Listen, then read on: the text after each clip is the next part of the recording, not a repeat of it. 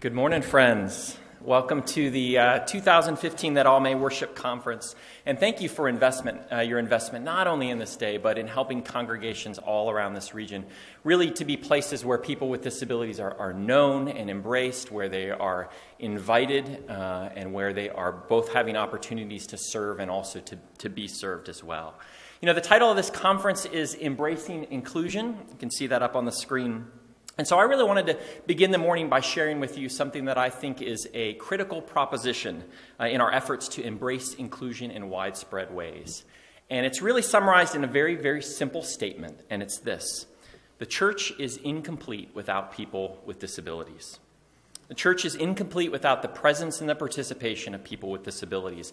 And I want to suggest that unless we're convinced this is true, that essential gifts and relationships are missing when people with disabilities aren't present in our pews, they're not present at our potlucks, in our programs, and even in our pulpits, then we're prone to wander in two ways. The first is that we either overlook altogether invitations to an essential segment of our community, or second, we invest entirely in separate programs in which people with and without disabilities rarely, if ever, encounter one another.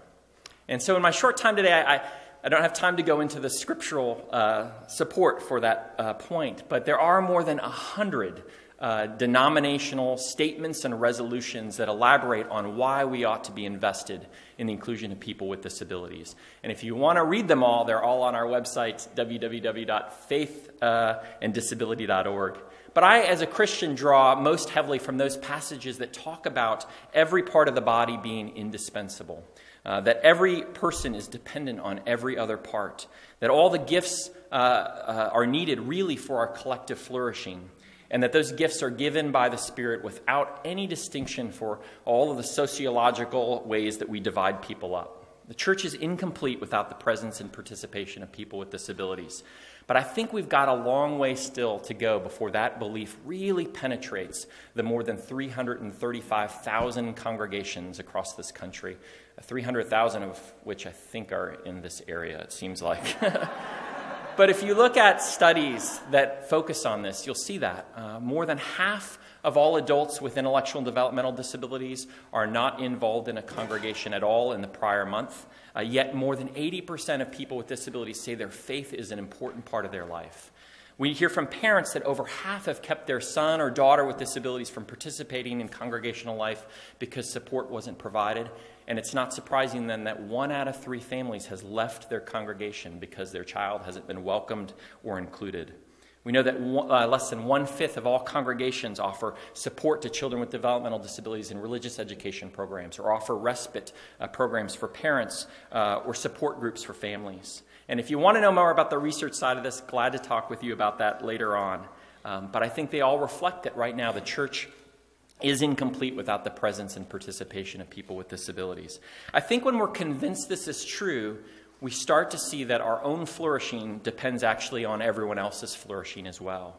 I think when we're convinced that's true, we stop thinking about inclusion as a nice thing that we ought to do or that we might do for someone else's good, and we start to see it as essential to the strengthening of our whole community. I think if we believe this is true, then we're no longer satisfied to wait until someone shows up to welcome them. We start pursuing people and seeking out the gifts that are missing from our community, and we start extending invitations widely and wildly. And I think when we're convinced it's true, we stop tinkering and trying to retrofit what we do as an afterthought, and we start thinking about our entire community right from the outset, whatever we do in our congregation. So what might be some markers that your faith community is one that truly embraces inclusion and really sees people with disabilities as essential to the flourishing of that community? I want to leave you with just a few suggestions. I think first, in such congregations, people with disabilities, with developmental disabilities, a range of disabilities, are known not only by the people who might volunteer or serve in any formal disability ministry, but they're known well beyond those programs. I think congregations that have embraced this, individuals with developmental disabilities are not only known, they're also missed when they're not there. And you know you belong when you're missed, right? I think in those kinds of congregations, their first inclination is not to establish programs for people with disabilities. It's to foster relationships among people with and without disabilities. We do programs so often highlight what we see as someone else's needs, but in relationships, that's when we start to see our need for one another. I think these kinds of congregations don't see the needs of people with developmental disabilities primarily as special needs, but rather as ordinary needs that we all share in common.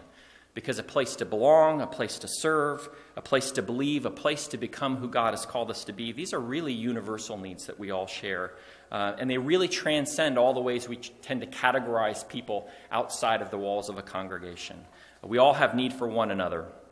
And I think fifth, they all point, congregations that have invested in this can really point to multiple examples of people with disabilities sharing their gifts to build up the body.